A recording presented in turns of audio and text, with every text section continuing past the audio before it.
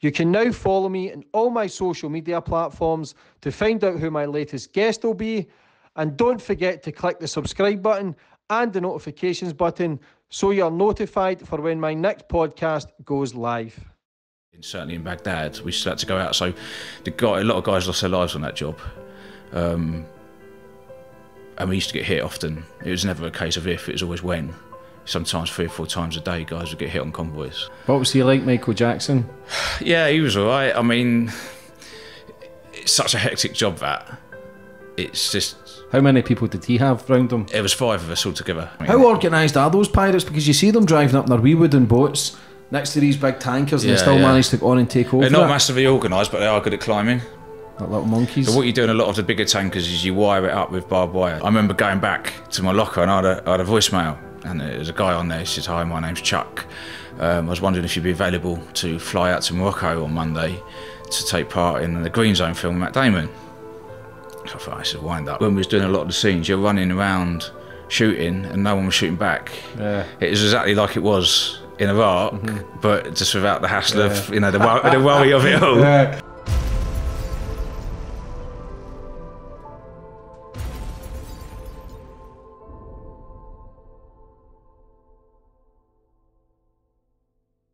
Boom, we're on. Hey. Today's guest, we've got Bodyguard Simon Newton. How are you, brother? How you doing, mate? I'm good. Yeah, it's good to see you. And you? Looking well, man. Trying to. Yeah. Getting there. Yeah, it's a weird time, isn't it? Yeah. So, you've been in the army. Yeah. British Army, you went to then opened up your own security company? In between, I worked in the Middle East as a freelance bodyguard. Yeah, and you've worked for security company. Some of the biggest celebrities in the world. And then that as well on top. Yeah, interesting. Yeah, it's been a funny old journey, really. How have you been? All right, yeah. I mean, it's like you just said, things are changing a little bit at the moment, aren't they? But I mean, no, it's been all right. It's been good. We've been ticking over. The security company's still, doing what it should be. So, in terms of the acting side, I've lost a couple of films this year, unfortunately. I say lost, postponed. But there's still a lot going on there. We've done quite a lot of it over the lockdown period. Yeah, I've obviously checked your profile. You've worked with some mega stars. Is it Kendall Jenner? Yeah, I did a while with Kendall. Michael Jackson. Michael Jackson's probably the biggest one. Some mega names. Yeah. I always go back to the start of my guest first, though. Yeah. Kind of where you grew up and how it all began. Yeah, so I mean, I was born in Eastbourne, East Sussex on the south coast there. Pretty standard schooling, standard sort of family life. I left school, I can't remember how old you when you do GCSE, 16 is it, 15, 16? Yeah, 15, 16. I didn't really get any of them, to be honest. I went to get a job. One of my first jobs down there was, I just realised what my first job was. I was dressed as a bear. Yeah, I forgot about that. I used to work at a kid's play fair down there, and I used to dress up as a bear and take the birthday cake in. Yeah. And to be quite honest, I've told not many people that. You're fucked out, mate, so everybody's going to be shouting on you. Actually, it's probably the best job I've ever had. If the salary was slightly higher, I'd probably still be doing that job now, to be Safest honest. job, innit? It was great, it was great, yeah. So that was kind of my first job. After that, I decided I needed to, I probably needed to get a bit more of a stable career. And I actually got a job in an engineering factory down there. At the time as well, when I was younger, I was an army cadet. A lot of my mates who were in the army cadets with me were joining the army. I was a fat kid, so I couldn't get in, too fat. So I went and got the engineering job. They all joined the army. Got an apprenticeship there. Wasn't really for me, to be honest. I did probably maybe, I was 16 there probably, so 16, 17, maybe about 3 years there. Probably scrapped more stuff than I actually sent out the door. Yeah. So quick hand on the back. I wasn't a natural. Yeah. And then I went to join the army. I actually joined, I couldn't get in the regular army to start with, so I ended up joining my local reserve unit. And then I went across. I went straight in. I didn't do that long in the army, all in all. I think it's just short of 5 years. Yeah, but you were in Iraq and stuff. Yeah, I did. So I spent a long time in Canada as well. Probably just over a year there. And then I was in Iraq as well.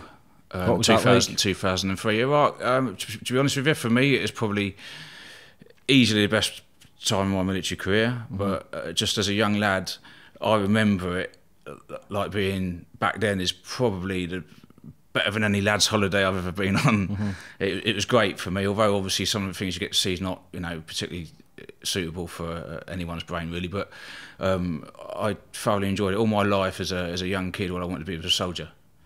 So imagine being in a football team, you know, training, never getting a game, and then all of a sudden you're playing for England at Wembley or whatever, and that's kind of you know how I felt with that. What was your training and stuff like for being, you said you were a fat kid, till when did you start losing weight, getting fitter? Yeah, so when it's all changed a bit now, I don't know so much about the military anymore, to be honest, but what, I finished in nearly 2003, so 17. Nearly 20 years ago? Yeah. What age are you now? Yeah, 41. Fuck's sake, bro. Yeah. So, and I don't look at die.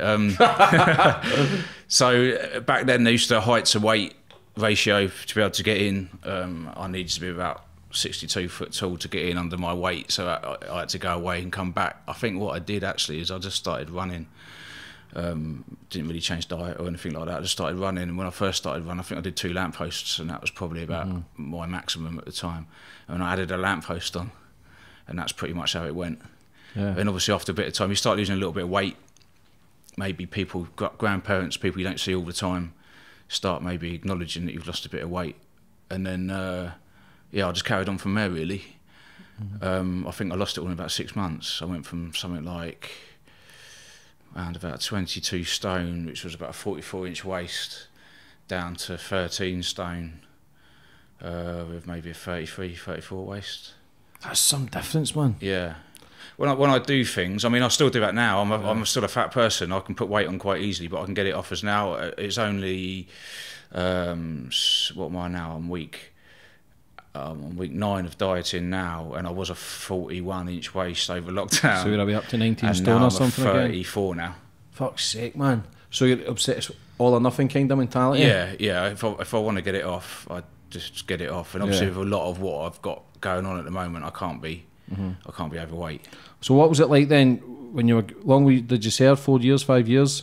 Yeah, just short of 5 altogether. Where was the first place you went? Canada. What was that like? That was alright. Most of it was training, live fire training. I did range safety out there for just over a year. That was. I learned a lot. I was only young. I learned a lot out there. Did you see any bad stuff in Iraq and stuff? Was there any? Iraq was a funny time because when I was there, it was near the end. When it switched from the end of the war into sort of like the second part of it, it actually got worse rather than better. And I think everyone underestimated it slightly.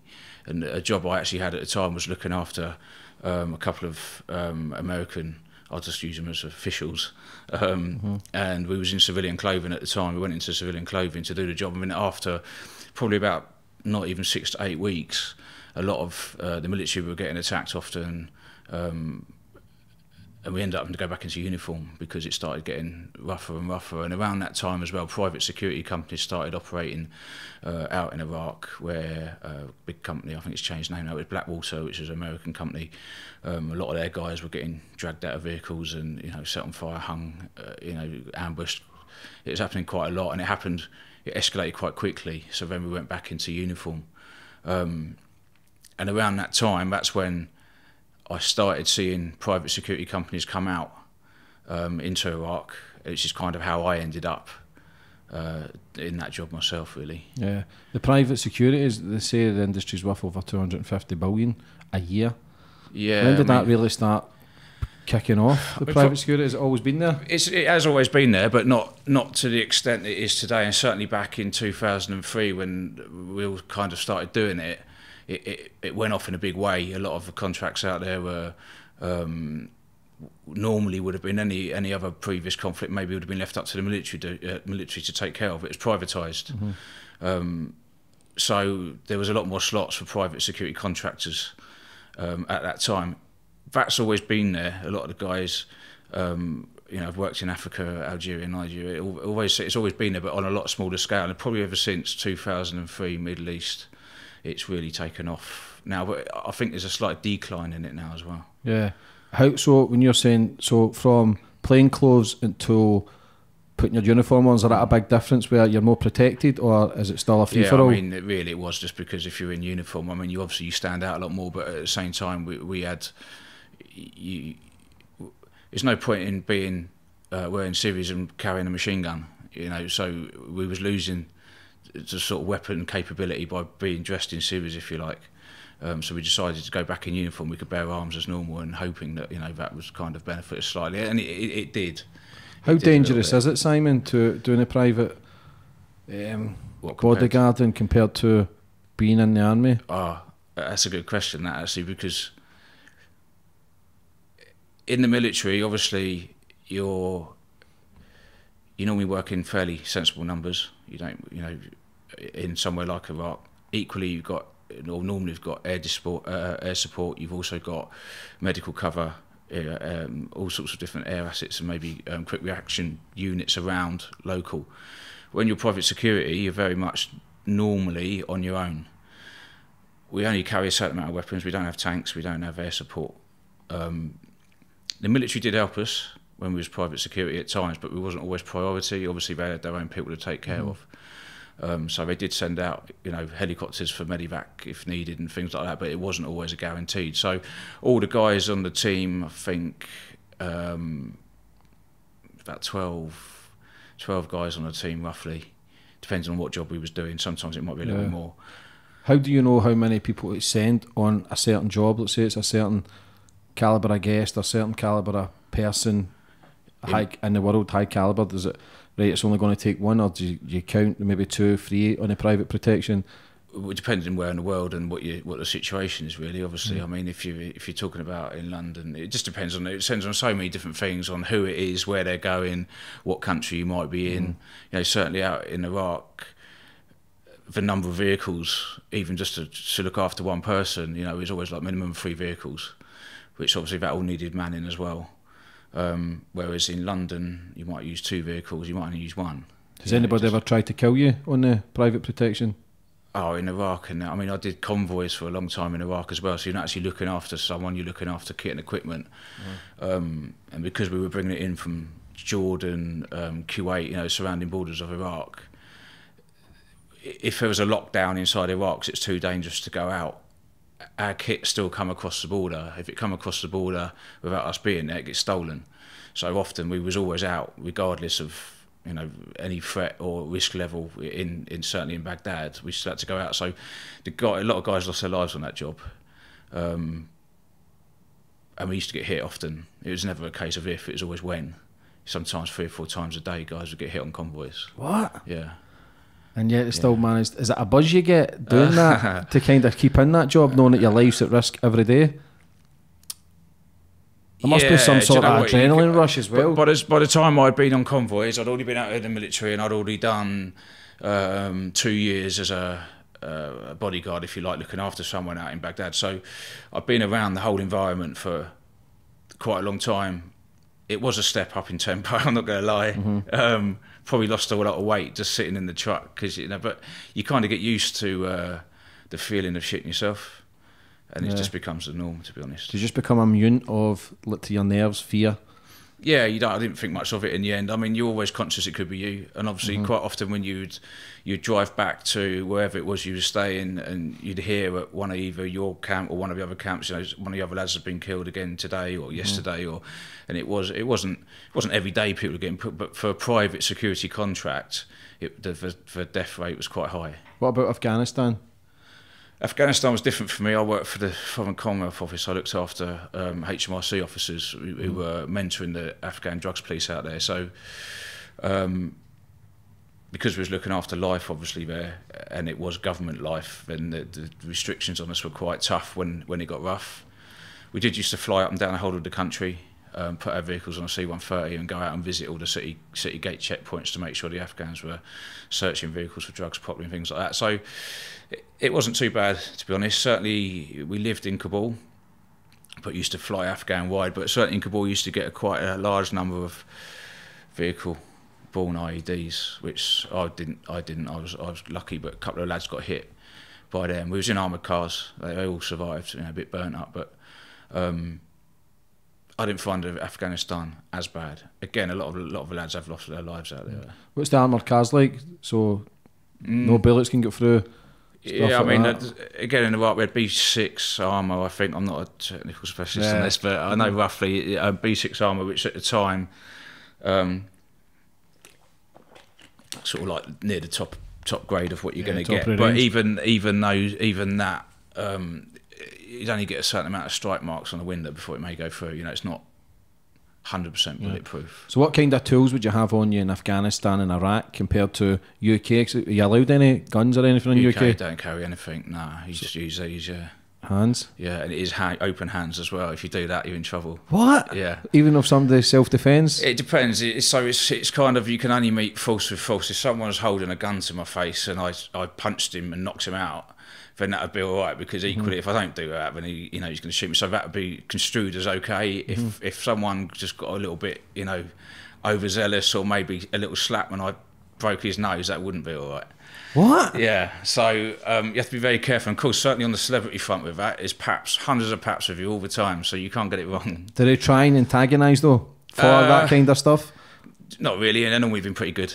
You do get the odd boisterous one, which can be a nuisance. More so when you're moving on their motorbikes and stuff, they get in the way, and but when they're on foot, not really. No, I never really had any problems with them. So you've got the guns and tools in other places, but the UK it's just hands. Yeah, UK hands only. Yeah. Have you got a licence to kill in any other countries? So any place I've carried firearms outside of the UK, I've not needed a licence, and that would be purely down to the country at the time saying that we don't need a licence to be there. So if you broke somebody's nose in the UK, you can get done, but if you kill somebody in another country, it's fine. Yeah, I mean, we wasn't free for all in Iraq. Yeah, of course. You know what I mean? But but it's different how it's different laws. Restrictions with them, but normally, certainly, private security, you're not an attacking force. You're not the military, so you only fire to defend. So a lot of the time, if you did fire, you'd already been fired at. You never sort of antagonised ourselves. If anything, we didn't want the trouble. Yeah, it's not paparazzi here. Yeah, That's your, exactly. Do you know what I mean? Over there, you've got fucking guns and grenades. Yeah, it's the ultimate price is death. Yeah. You're not going home. So Yeah. you didn't want it. In fact, if anything, sometimes if you got ambushed, if you just try and drive out of it, you wouldn't even return fire. You just want to get out of it and get away. Yeah. Did you ever get chased or anything? Not so much chased. IED'd, yeah. Roadside bomb, yeah. Small arms, yeah. But not really. It's not. One of the biggest fears, I think, certainly in Iraq in the early days, was getting dragged from the vehicle. I know, again, a couple of guys from another private security American company, in the early days, they got dragged from their vehicle and paraded through town, and they got hung off a flyover and set on fire. What? So now, actually, when I first went for the job, that was a video. They showed us that just to show you what you was getting into, and if you didn't fancy going out there, then now's the time to say. So those videos are real now. You see videos maybe on the news when they've got the knives at their throat and they've got people screaming in the background. That happens. Yeah, I mean, I say I've never been there, Yeah. luckily. Yeah. But yeah, I mean, that's pretty much it. They are genuine videos. Yeah, obviously you don't get to see the worst bit because they cut it off normally. But yeah, I mean, that is how it happens. Yeah, there's a lot of people will get taken, and luckily, UK and US special forces are pretty good at picking these people up now. But unfortunately, sometimes some do get missed. They ever get taken for ransom or stuff, or they're just getting took to get killed? So when we was in, that was a funny thing actually. When we was in Iraq, we used to drive past Fallujah. I think it's Muqtada or Sada used to put out on the radio there, but it was a $5,000 reward for any Westerner that was caught and taken into Fallujah. So we always had a price on our head anyway for if we were getting caught. One of the main places they would catch you was in the main supply routes, because you was in the middle of the desert, in the middle of nowhere. If they ambushed you and crippled you and you couldn't run anywhere because you're running out into the desert, and that would be a good time, they'd normally drag you across the road and take you away. That's scary shit, man. For a few quid. Yeah. Sign me up for that, mate. Don't get me wrong, I'm happy with a price on my head, but I thought I was worth a bit more than $5,000. Is that what it was? Yeah, $5,000, miserable bastards, aren't they? Yeah, it went. So when going through all that, did you ever struggle? I know a lot of the boys in the army and stuff like that, private protection, struggle with PTSD? Yeah, I always say no. If you ask people I work with, it might say different, but no, I mean, no, I've been lucky. Yeah, I've been lucky. I'm very good at dealing with separating certain things. Yeah, and it's not just anything in my life what's maybe not gone right for me. I'm very good at separating that and just putting it to one side. Equally, I do have a few issues from bangs. I can't stomach loud bangs at all now. Are you on edge? Yeah, not to the extent. I don't walk around scared every day, but if a car backfires, you'll see me physically jump, probably leave the floor. But equally, it takes me maybe 15 or 20 seconds to properly get over that, whereas you've probably not even thought much of it, you know. Yeah. So I mean,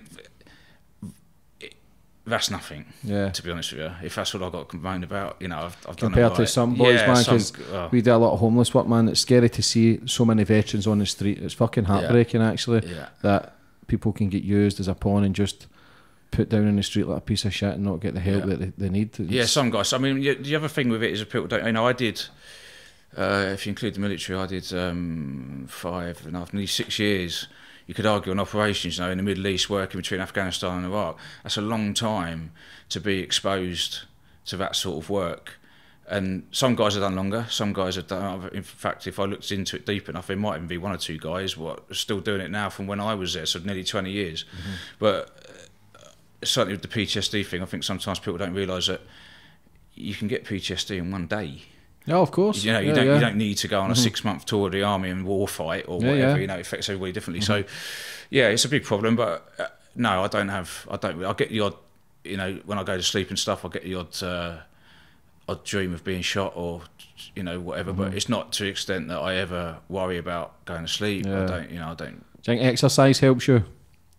The gym for sure. Yeah. I mean, over the years I've had to see different people to talk about different things because the company I used to work for, if you got in any sort of bad trouble, they used to send you to like psychiatric, but I suppose it is that kind of thing. Yeah. And any doctor I've spoken to about anything over the years, they've always said that it's the gym what really keeps me sane. Yeah. And certainly my business, it's hectic. You know, but my security company now, it's very, very busy. What is your security company? In what respect? The one you've got. What the name of it? Yeah. Ascari Secure. Mm-hmm. So we're based in Palace Street down in Victoria, central London. And that's all private protection? Yeah, we do 5-star hotels, high-class events, bodyguards, a lot of you know, close protection work, residential security, asset protection for people in the city and surveillance. Mm-hmm. So we cover a range of services, really. Obviously, at the moment, with what's going on, the hospitality side of it with the events and the hotels are a little bit quiet, but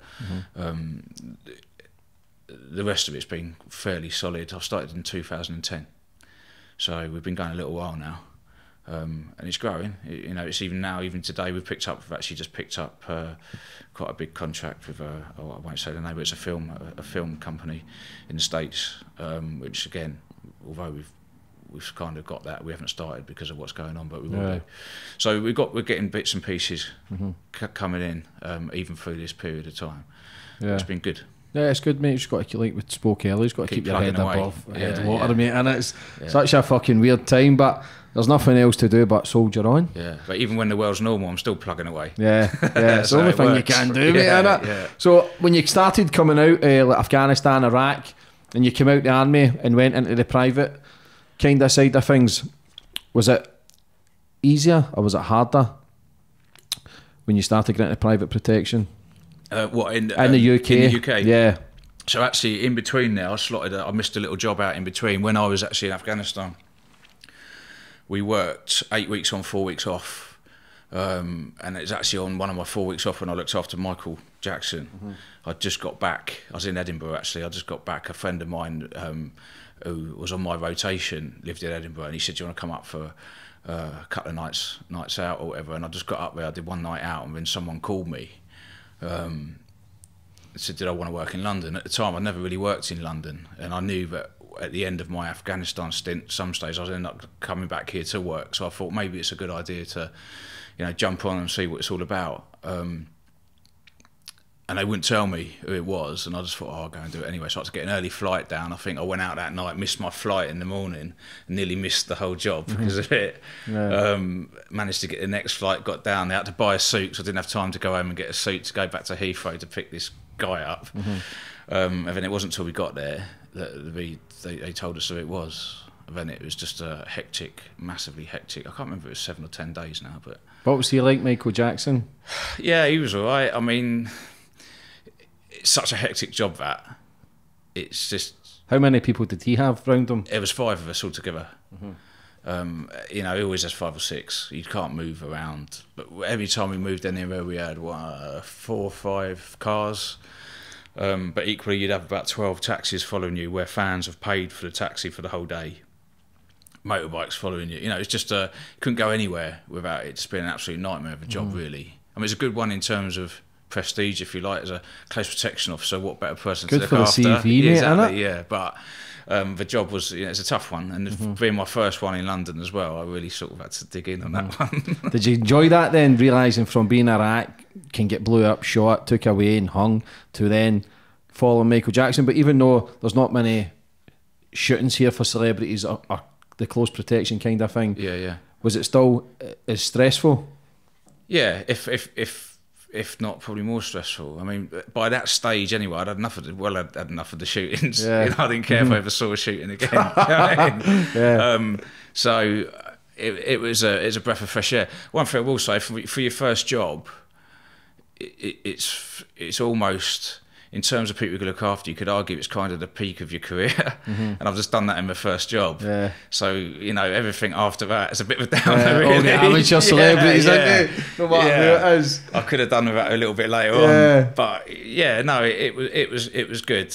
I learned how different it was. And to be fair, the fundamentals of it wasn't much different. So when you do the close protection for a celebrity, is there a rota? Are you just getting planned to do what he's doing, or is it all down to you, or does like Michael Jackson's team call the shots, or is it the boys? Yeah, so normally it depends on who they are and what they do, but certainly in their work hours, they've all got agents or managers, so you get a full rundown of where they got to be that day. It gets a bit more up to you maybe in the evenings, because after work, any of their sort of support staff, managers, makeup artists, whatever might be around them all the time, they finish when the day's work's done. And then if that person wants to go out of an evening for dinner, that's now my day out, on my own, because they go out and do that, and you have to be with them everywhere they go. So the evenings could get hectic, which is a bit of a pain, because you've already done 12 hours or 13 hours. Yeah. So for celebrities like him, that's kind of status. If he's got 6 or 10 guards with him every day, round the clock, 24/7, they must spend, millions and millions of pounds each year? Oh yeah, I mean, obviously on that particular job, I haven't got a clue what they charge for that, but yeah, it's got to be. And to be fair, everyone what was there, it was needed. I don't think there was anyone there which wasn't. Bella Hadid, Kendall Jenner, Rita Ora, it's been me, just me. Majority of the jobs you do in London, because we're not cheap, it is just one guy. Yeah. So yeah, that's the only job actually I've done where I've had more than just me. The very first job as well. Yeah, again. What was Kendall Jenner like? Yeah, she was good. So that's quite a number of years ago now. I'm trying to think how old she was. I think she was maybe 18 or 19. I didn't know who she was. I don't know who any of these people were. Michael Jackson's probably the only one. I always have to Google people before I start. Better not fucking tell them I that. don't watch. Obviously, I've got a bit of social media, but I don't watch TV. I don't know. Yeah. It's just a job. Do you just go in there, blinkers on, just to do the job? It's not as if you can fuck it. It's not like the film The Bodyguard where, what was his name? Kevin Costner and Whitney Houston. He fucking ends up shagging or not. Yeah, but when you do these jobs, you got to know who you're looking after. So you end up doing a bit of background research anyway. But I never heard of Kendall Jenner till the day I picked her off at the airport. Really. What was Rita Ora like? Rita Ora, she seems great. crazy. Yeah, she's great. She's nuts. been around. She's been around for a while, hasn't she? But she's really good. Yeah. She's good fun. I think the last job I did with her, 2 or 3 years ago, I went to Milan for Milan Fashion Week. Was out there for a little bit. Was Conor McGregor no there? Nah. That week, nah. So I've seen they two together at a party. I don't know if it was a Milan Fashion Week. Yeah, no, it was good. But I mean, I haven't done a job for 2 years now. You missing it? Why? I've done 17 years. I've got a big chunk out somewhere, to be honest with you. But in between that, I did maritime security as well for just over, just probably on and off for 2 years. What's that? So basically, oil tankers and LPG tankers would go down like the Gulf of Aden and the Red Sea, and around there, they used to get the pirates. Yeah, taken over by pirates quite often. So we started going on there. Originally, we went on there, it wasn't armed, and there was just a security team on there to sort of guide, help the captain with what to do should we get attacked. And then as that also progressively got worse, so we started carrying firearms on that as well. What was that like? Did you ever get attacked? It's fraught with problems. Sometimes you go away on a 2-week job, and I think once I'll come back like 8 weeks later, And obviously, when you're at sea as well, your phone doesn't work. It's all a bit of a nuisance. So, no signal or nothing? Yeah, no, not really. Sometimes you can use the ship's email system, but generally you try not to get too involved in what the ship and the captain are doing. But I did transits where we had a couple of Japanese warships taking us down, so we had nothing to do really because we had them there. I've done other ones I was on a gunboat for that was nearly 8 weeks, and that was probably the worst trip I've ever experienced. However, at the same time, I always remember that trip. Why? Just because it was crap. What was that? It was awful. The conditions were awful. We was out there a lot longer than we was meant to be. The boat sort of just you couldn't eat. You had to eat holding the plate because you couldn't. It was just horrendous. There's nothing good about it. But I'm glad I've done it because it was a bit of a test, if you like. And all the lads who were on it, I think there was 4 of us on that. Yeah. We all still talk about it today, so it must have been something. How organised are those pirates? Because you see them driving up in their wee wooden boats next to these big tankers, and they still manage to go on and take over. They're not massively organised, but they are good at climbing. Like little monkeys. So what you do in a lot of the bigger tankers is you wire it up with barbed wire. So you normally get, depending on where you get on the vessel, you might get 3 days before you start getting into sort of troublesome water. So you spend that time wiring up the whole of the vessel, which again is not a great job. It's burning hot out there normally. You're wearing gloves, razor wire. The amount of cuts you get putting that stuff up. And equally, to go into Port Suez in Egypt, you're not had any wire, so you have to take it all down after as well, which again is another nuisance. But I only did maritime security because it was part of the private security world at the time, and I kind of been ticking all the boxes and done a bit of everything, and I didn't want to miss out on that basically. Obviously, we had to do courses and that for that as well. Sea survival courses and ship security officer courses. So I had to go and do all that down in Poole, but. That's one of my main reasons why I don't miss it. I've kind of ticked every box. You completed that? Yeah, but I'm sure there is 1 or 2 other things out there that you could do, but nothing I want to do. I've ticked every box I wanted to do. Yeah, bit of relaxation now, bit of your time. Yeah, I mean, I've still got the company, obviously, so that, I'm still involved in it to a certain extent. More on the business side now is what I do, and that I'm kind of, most people don't really see me. In fact, a lot of people probably don't even know I'm involved in that business. We've got a lot of guys that work for us, they probably don't even know I'm involved. I'm very much in the office and the business side of it, but I enjoy that now. Yeah. I do like doing that, and obviously with this other stuff I've got going on with the acting magazines and everything else, and it gives me time to do that as well. Yeah, busy man. Yeah, it is at the moment. 5:30 wake up, bed at 11. I think at the moment, 7 days a week. Fuck that, man. Yeah, fuck that, mate. Yeah. As much as I'm busy, my work costs me. I had a wee nap before you came up, mate. I think it's the only way I can get it done. At the moment. I had a wee nap, so did Nick. Yeah. And for a kip, so did I. So see if somebody was climbing up that boat, if you get the right, can you blast them, shoot them? Yeah, once they get on board, we used to carry 2 types of weapons in the end. We had shotguns for if they got on board, and then we had like I can't even remember what it was, some sort of sniper rifle, but without a scope, I think, for when they were further off. Yeah, but I never had to get. Because I had a boy on, a few of them were on a boat and they had guns, but they all get charged with the guns.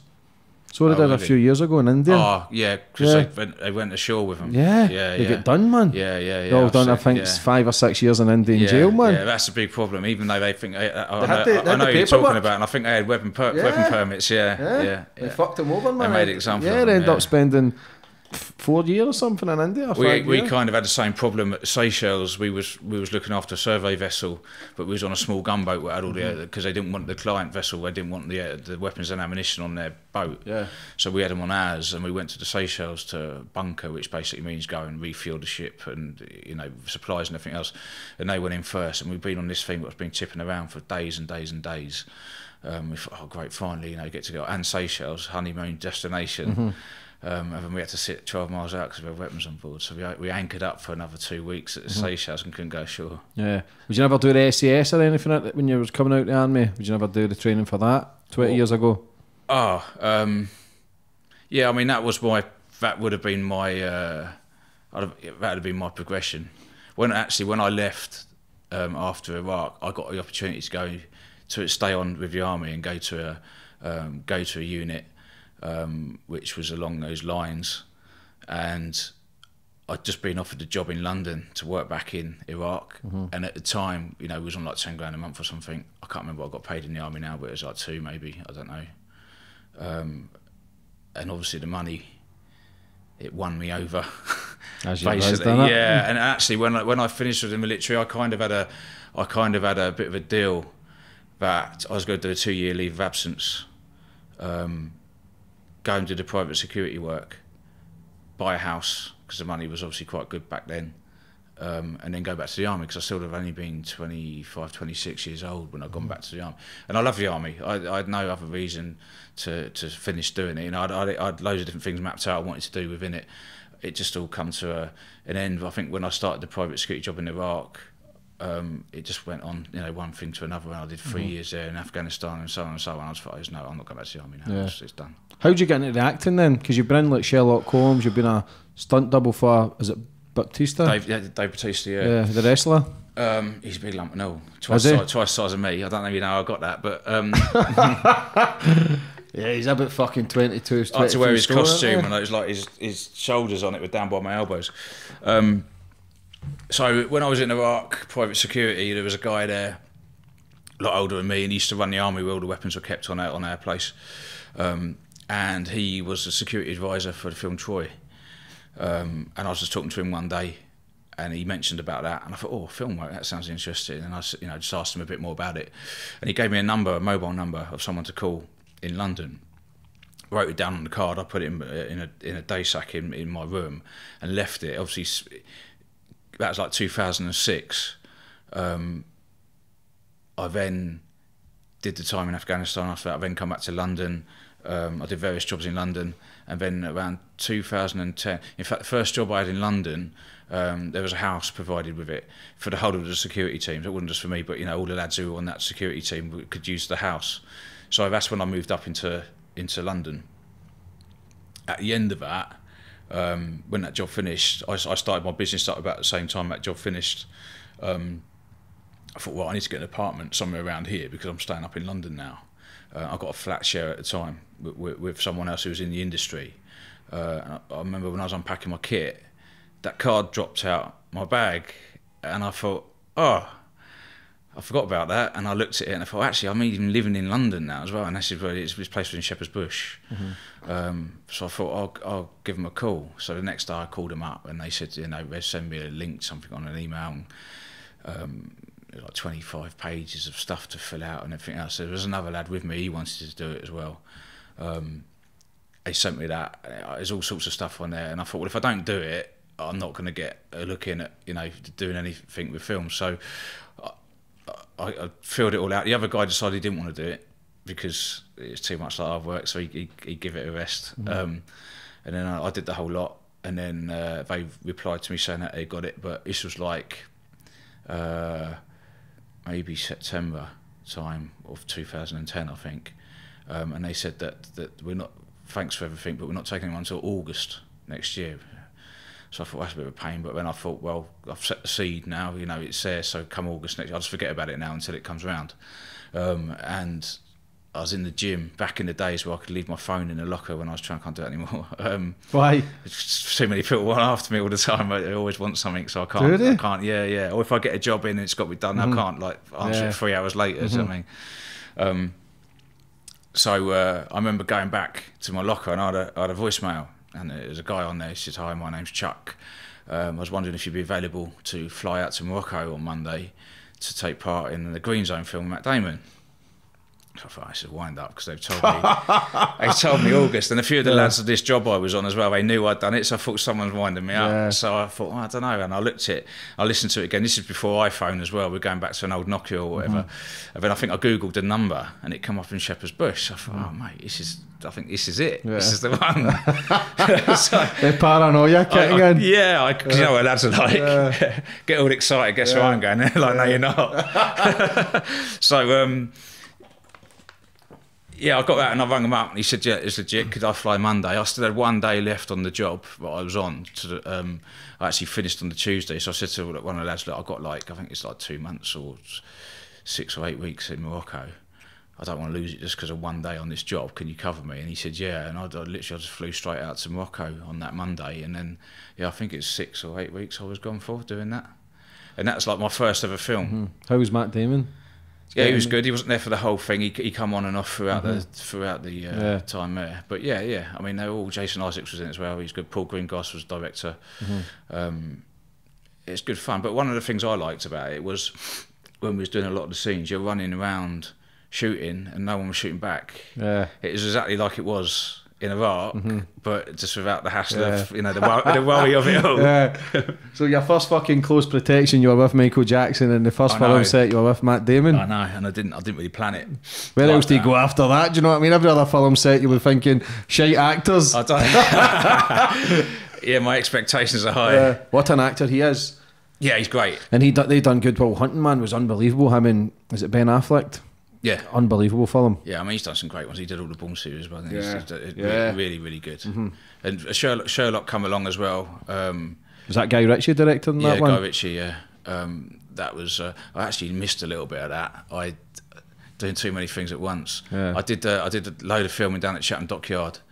And then there was a gap of maybe 3 weeks, or might have been a little bit longer than that, 4 or 5 weeks. And because of the continuity, you can't just bin it halfway through. And I went away on ship, did maritime security, which is only maybe a 10-day job, and I got stuck on it. So I didn't turn up. I didn't turn up for the next part of the film. And then I'll come on again at the end. Yeah. Shit, man. Yeah. Fucking goddamn shit, mate. Sorry. How was it Jude Law that was in that? Yeah. Robert Downey Jr. and Jude Law, yeah. What a story he's got. Yeah. So he has. Yeah, he's a character, he is. From bang on the gear, because he was a heavy actor when he was younger. Yeah. And then he fucked it. Yeah. And then he's pulled it back again to be one of the biggest, highest grossing earners in. Yeah, I mean, always people. Guy Ritchie as well, he's so good. What a story he's got as well, Guy Ritchie, man. Yeah. What is it, A Gentleman? Yeah, his latest one, yeah. Was that a cracking film? Yeah. Cracking film. Yeah, he's done some good ones. So we'll see when you're in with all these big guns, do you try and network as well? Try and get in without harassing them? Yeah, I mean, because there's a fine line of networking and being a pain in the arse, mate, you know? Yeah, and I'm quite lucky that I always, anything I do, wherever I go, I always, providing I've got the time, if you're only on a job for one day, just keep your mouth shut, do the job, go home, because you're not going to achieve getting in with someone, in you know. So, but when I'm on anything over any significant amount of time, quite often I look a bit different to what the other people do there, which obviously straight away it allows me to stand out slightly. Just do as you're told. That's the biggest thing. Do as you're told. So many people don't.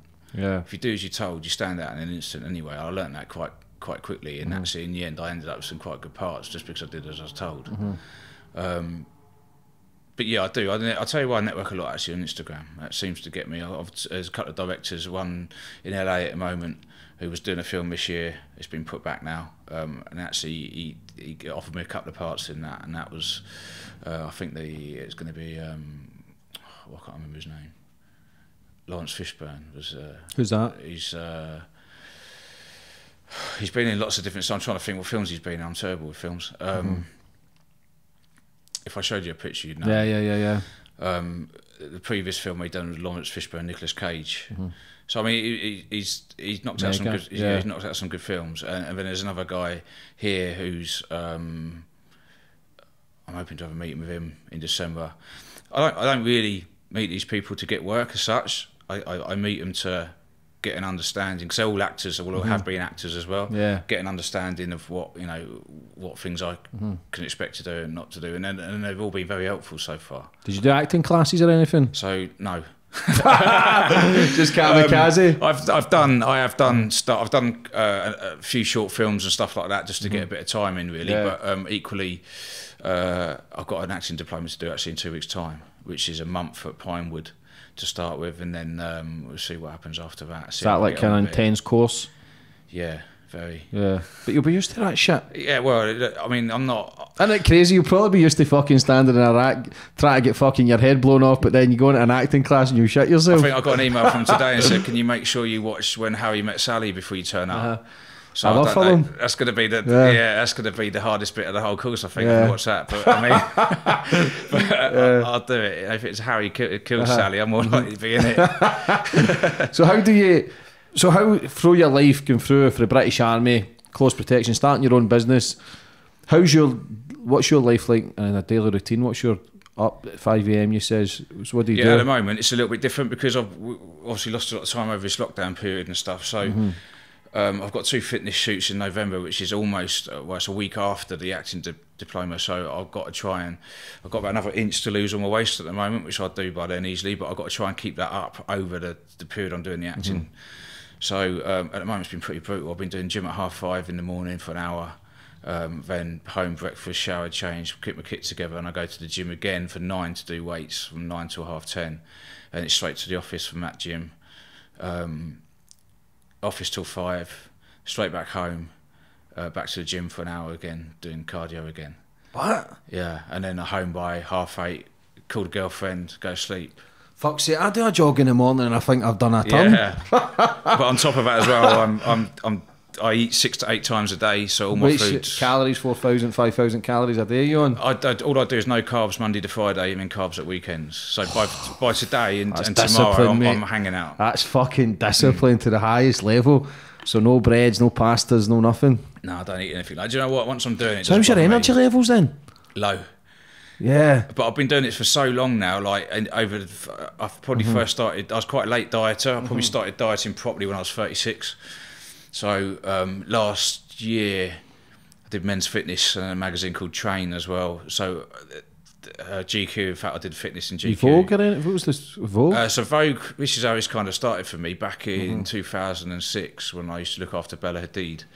Vogue picked me up as a real style star of London Fashion Week, and they reported on me quite often when I was with these models just because of what I wear, which is nothing exceptional, by the way. It's just I've seen your chicks on Instagram, mate. No, you look smart as fuck. So that's how it kind of started, and more people are getting interested.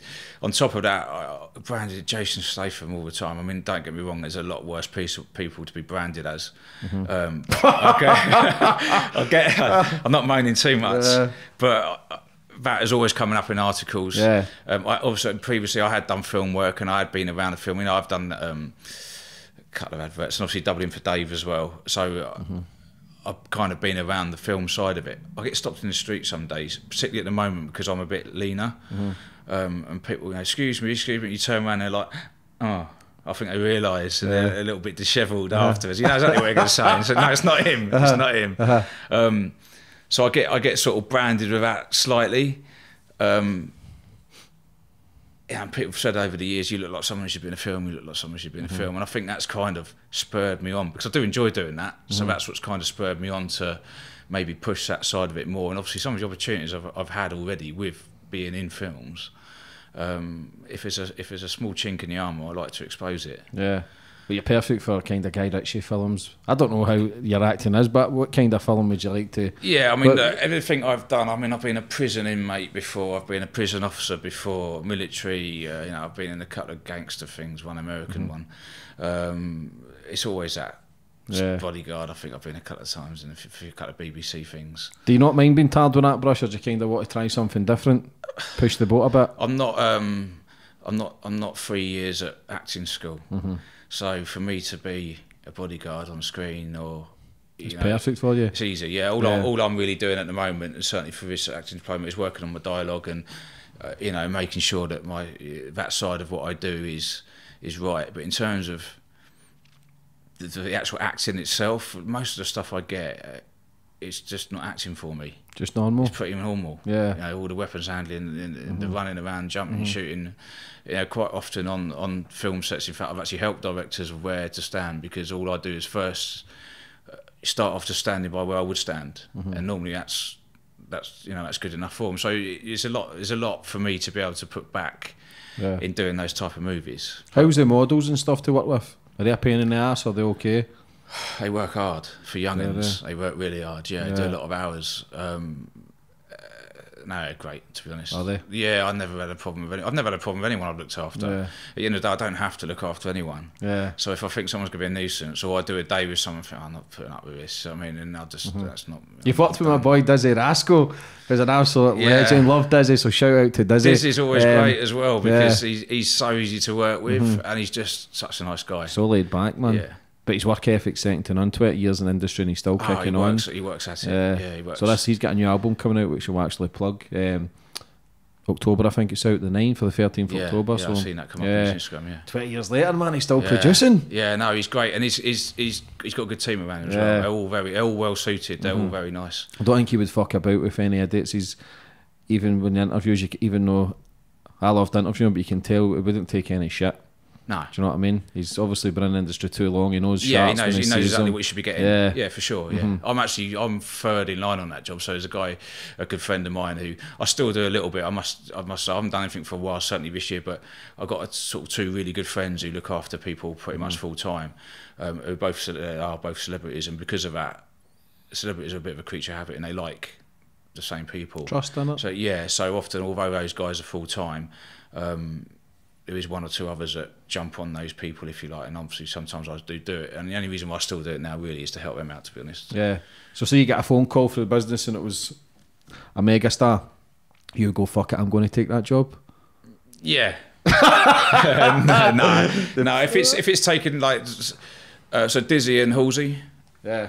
Of the two, I still jump on every now and then if needed, because they're both friends of mine. It's their job, so I still do it. But outside of that, now, I mean, certainly with this film contract we just got with my security company now, that will require a number of A-list celebrities over the next couple of years looking after. I won't get involved. Yeah. The more I do with this stuff as well, and the more I do in films, if the filming takes off for me, in the way that I want it to, I can't be walking down the road next to someone who maybe isn't known, and people start coming up to me. I'm going to be looking after the guy, or it's just not going to work. So so if you're getting, that's why I've taken a side step now. A few big films, and before you know it, people are coming up and asking for your picture instead of embarrassing the when you're trying to look after someone. Yeah.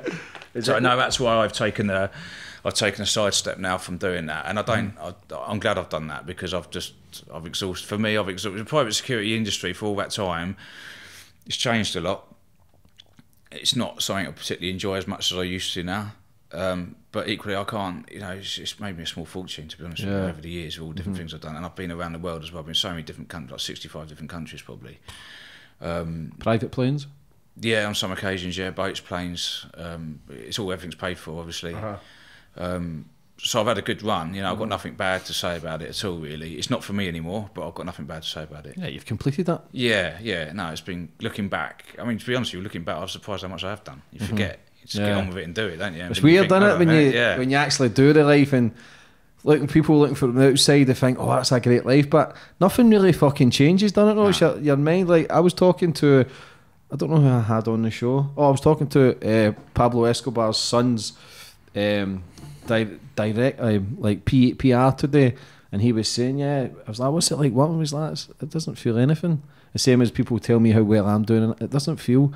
I just do it. Yeah, it just feels fucking normal. So even you working with the top celebrities and shit, even though it's still good talking about it, but for you it's kind of fuck it, innit? Yeah, it's another day at work, isn't it, really? Would you ever write a book? We've touched on that at the moment. I could do. There's enough. One of my problems with it at the moment is the reason why we've held back slightly on it is, one, because of time. I physically can't really do much more at the moment. 6 hours sleep, so I just want to start eating into that.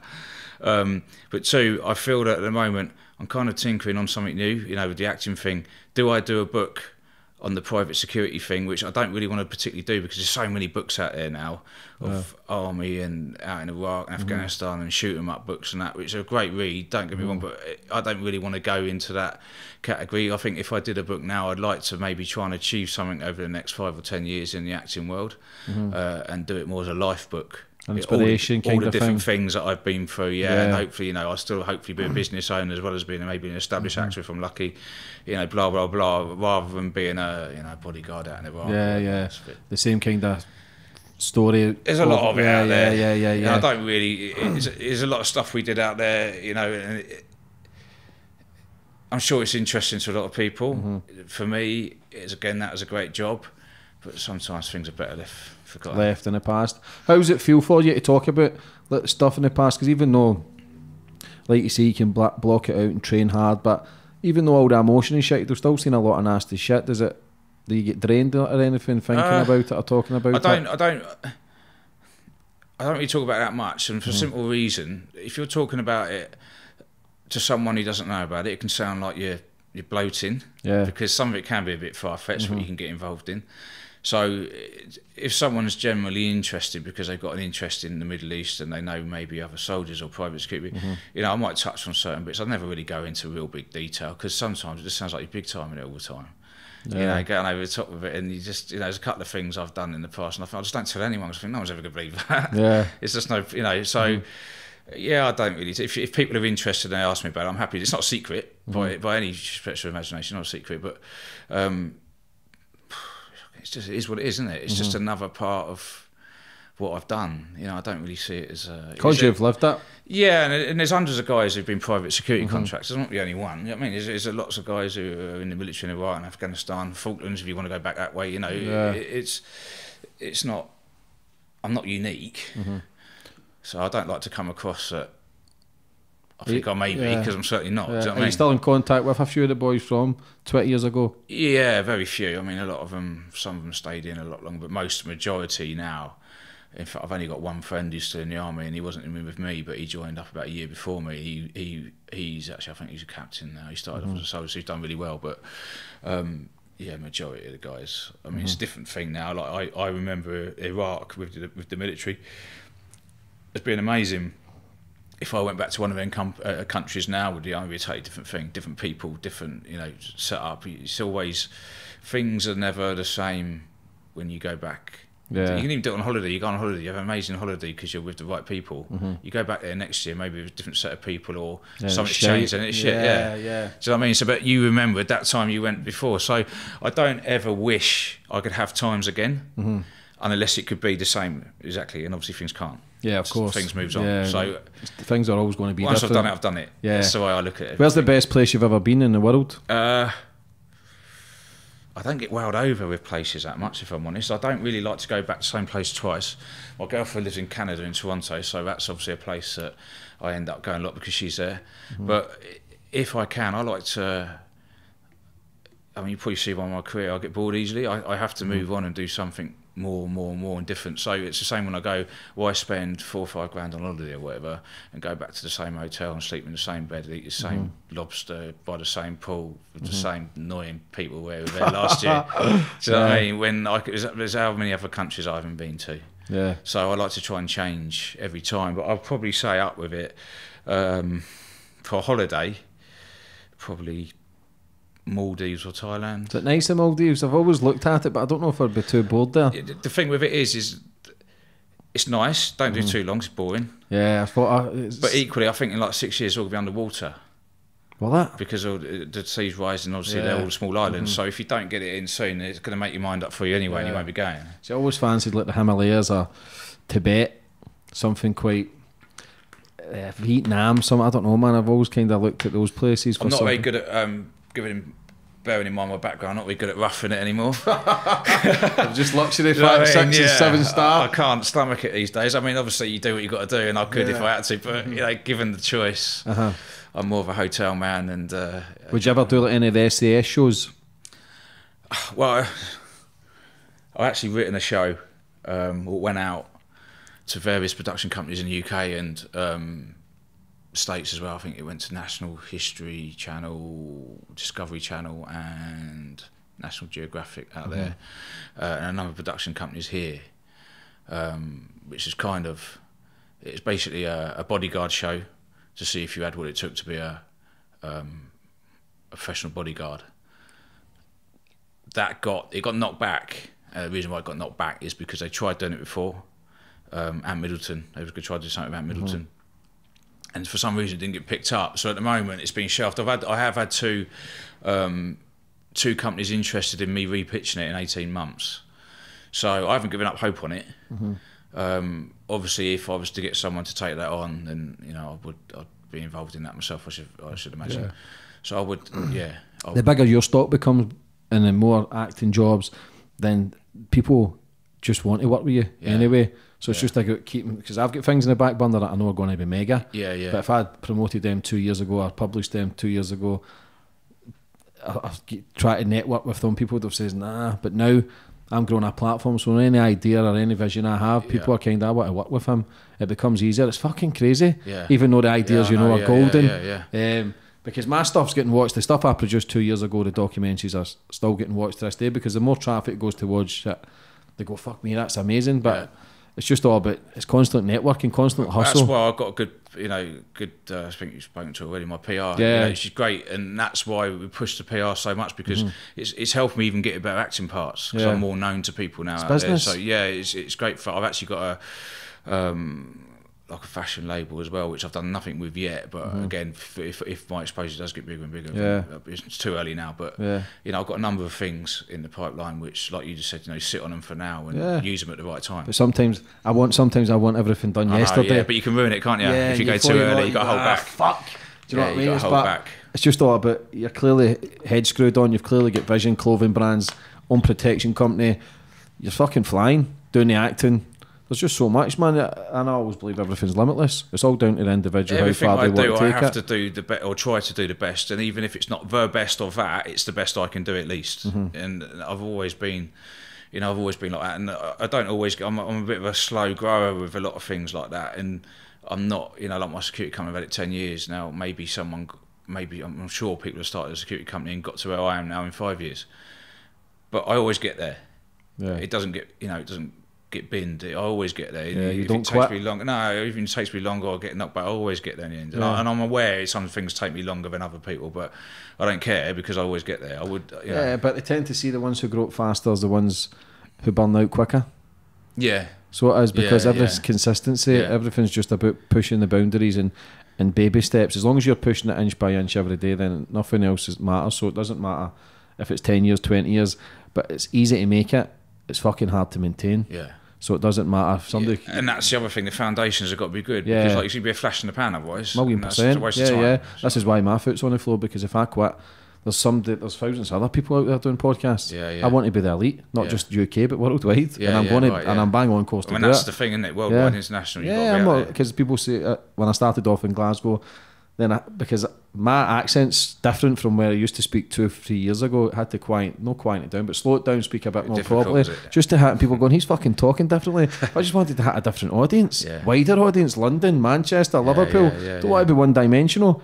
And everything, listen, I'll complete the fucking world stage, mate, and if I need to get a fucking rocket to the moon and interview aliens, I'll do it, just to take it to a different fucking level. The thing is, everything I've done, and I've noticed that if you keep plugging away, regardless, something will give in the end. Yeah. Anyone I know who doesn't get on with something, because I don't really give it a chance. You just keep smashing away, put the hours in, keep smashing away at it, and then in the end it'll pop. And the amount of people, people look at me and see some of the stuff I've done, and they see it as, I don't know, I've rung up Michael Jackson's manager and said, can I look after him tomorrow? And I've just rung up, a film company and said, and they've just put me in a film. So none of it's been like that. It's all been engineered right from the very early days of me meeting people and the day I spoke to the guy in the armoury about working on films, there was another 6 guys there with me. Well, no one else asked for a card with a number on it. So it all...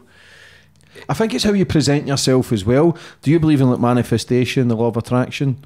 Yeah. Like visualising and you are what you think and stuff like that? Yeah, the other thing I get as well, certainly when it's come to the bodyguard side of things, I look like what people think a bodyguard should look like. Yeah. And that's helped me, obviously. I know it has. You still got to be good, otherwise you're going to get booed off the job, do you know what I mean? But people do have a perception of what a bodyguard may look like, maybe because of the films or whatever, and often they're a lot taller than I am as well, they think they're going to get. But you're suited and booted, Hermes belt on, top of the range, fucking the kettle on the wrist. Yeah. So you look the part, but again, you've got to promote yourself, because you're thinking, if they're getting papped here, and if I'm looking in a fucking 3-piece suit, that's the way I'd be thinking, looking this fucking bomb. No one wants any photograph looking shit, so regardless. So some celebrity will be going, do you know what, fuck that fat guy at 6'8". Right. I want this fucking guy from London. And that's the thing, it's making a difference, isn't it? If you're, your skills and your ability might be as good as the other guy, but if you can pull something that he hasn't got, then great. But I'll be honest with you, I never did it for that. I've always dressed like that. Yeah. When I went to work, I wore what I would have worn whether Bella or Kendall or anyone else was in or not. I didn't have a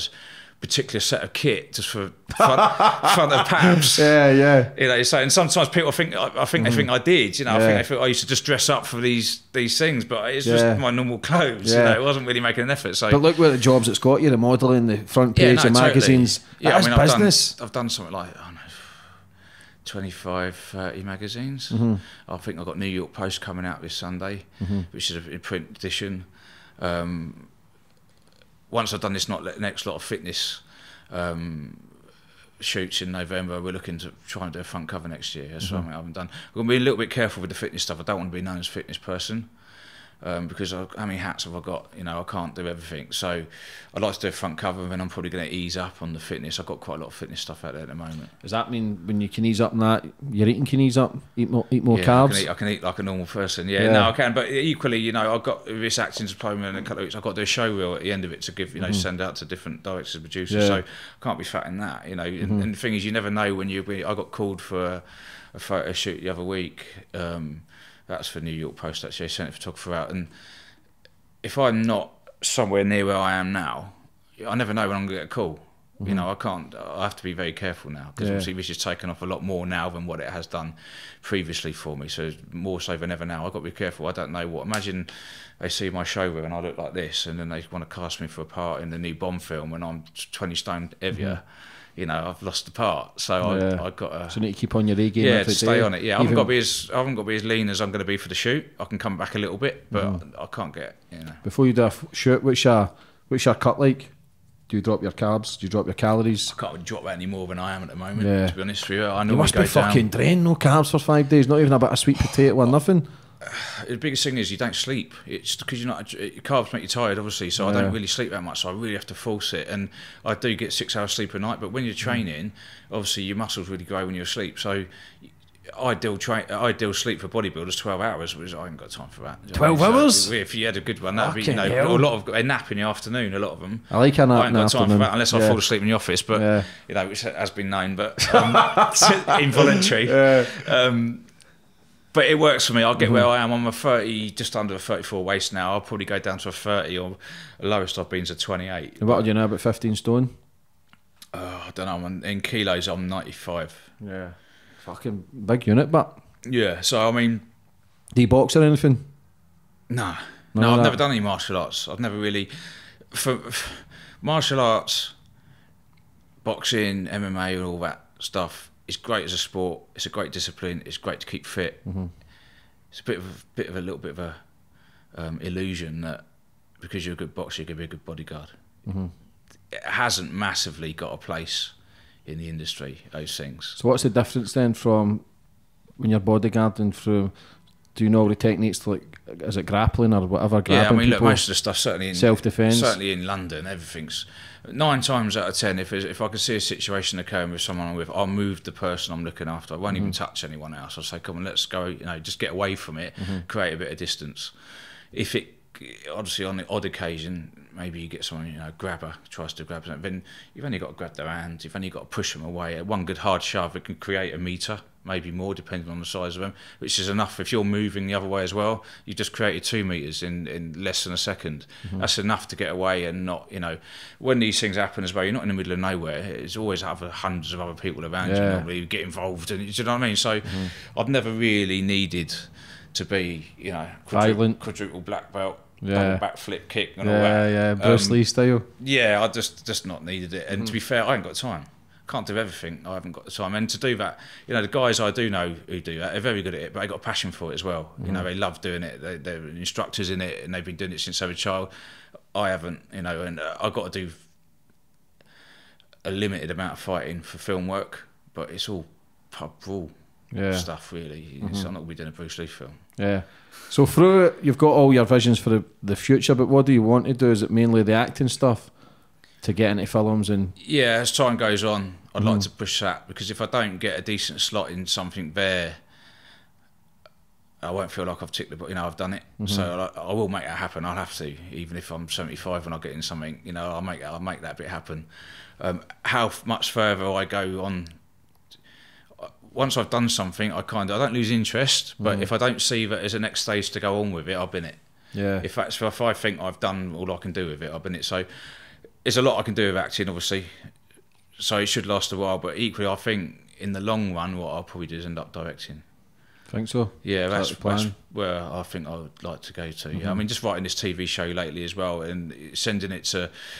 I got some really good feedback on that as well, written, and the context was right. And I didn't do that much revision to sort of look to see how to write one. I've never written one before. I just typed it out, but I have a good idea and a vision of what things should be and how storyline. You know, I don't know if I'll be a writer or just a director or both. I don't know, but I'd maybe when we're talking, I don't know.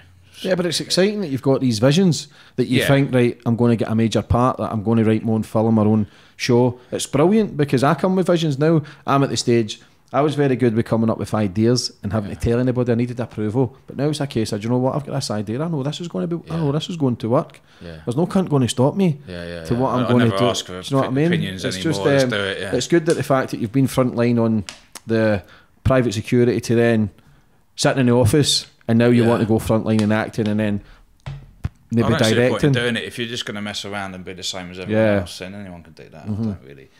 Yeah, you know, I've wasted my time doing it, and I need to make a difference. Where can people get a hold of your social media? What's all your social media platforms? So I'm not a big user of Facebook. I keep getting told that's an old person's thing these days. I don't know how true that is, and all my nephews and that, they've all only got Instagram these days. But my Instagram's at Simon.Newton, so it's quite simple. But yeah, that's actually all I use. I don't use Twitter. I don't have YouTube. Yeah. And I've got a website as well, which is simonnewtonlondon.com, which we've just changed now and put a video page on there because, you know, stuff like this now I've been doing. Yeah.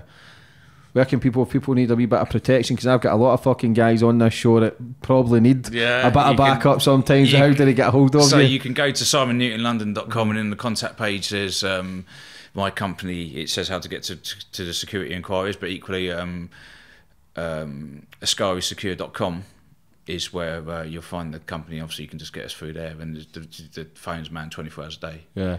For anybody that's maybe struggling, or Simon, maybe battling PTSD, or want to maybe mental health kind of side of things, what advice would you give them for a man who's been through it himself, seen a lot of shit and still plugging away and's got big plans for the future? You clearly got your head screwed on your shoulders, you clearly know yourself that you can slip into bad habits, but for anybody watching, what would you kind of say to them?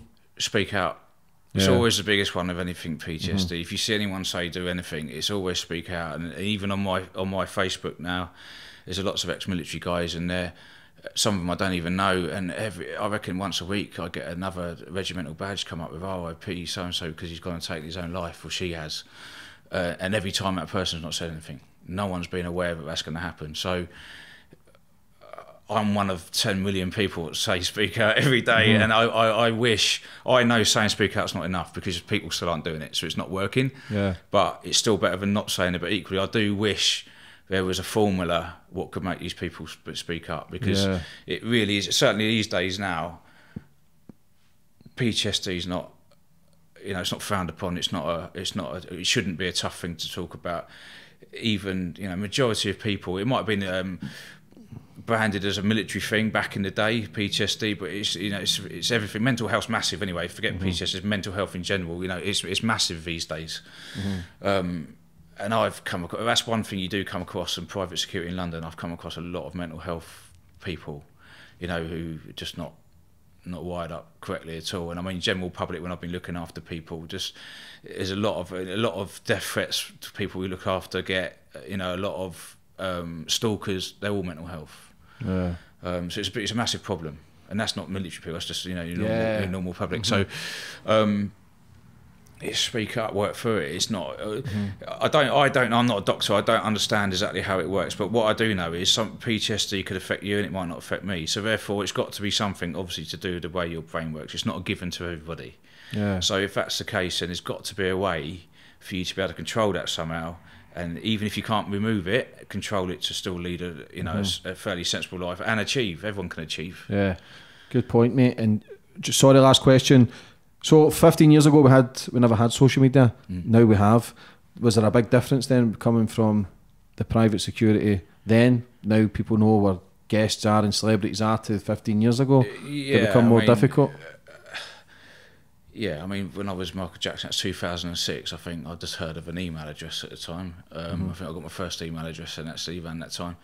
And the only coverage from what I really remember was MTV and the Sun newspaper in the morning. in terms of it being a nuisance for a bodyguard, obviously if you're with a client who's, let's say Michael Jackson's around today and he had Twitter and he tweets, so I'm in the Royal Albert Hall now, and that's great, isn't it? You know, if no one's there, no one knows it. So we normally say to all the celebrity, you know, people we look after, don't post, especially Instagram stories. That's a classic. I've had it before where they've been on the plane and they've done the shot of their first class seat going to London, and you know, it all gets worked out. So we try and stop it. Equally, it doesn't always work. Sometimes people still do it because not on purpose, or just not really thinking. It does cause a problem. It is a big problem. My social media now, for me, it's massive for me now. It really has helped me move on, certainly in the acting thing. And all the pictures on my social media is nothing was not on Google. You know, there's nothing really on there. Although there's a lot of security pictures, which is my previous life, if you like. But there's nothing on there which you can't. Yeah, you know, so it's a new chapter now. You're just utilising things to your advantage. Yeah. Basically, I just see it as that's what was. You know, it's not current.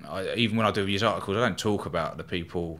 You know, it's interesting to people. I've looked after these people. I get that, but when it comes up, you know, what colour pants does Michael Jackson wear? So I mean, it's just don't ask me because I don't get involved in that. And it's not just the protocol thing, but I don't talk about things like that about my mates that are known celebrities. You know, it's no one else's business, is it? Yeah, so, but if they're wanting the dirt into the press, I do cross that. And if it starts going down that route, you can forget. You know, I'm just not interested. Even asking about what they like.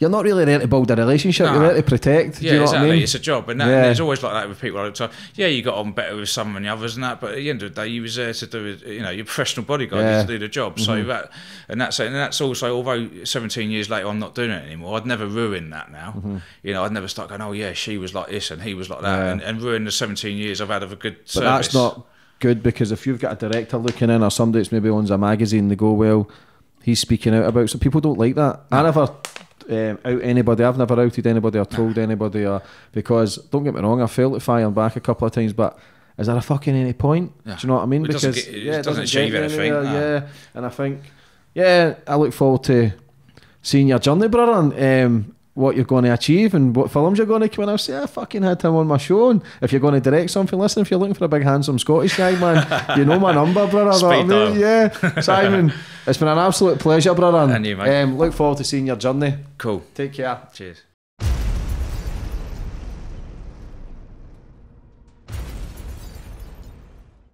Check out more of my podcasts on the right, and be sure to like, share and comment your thoughts on this week's podcast. Thank you.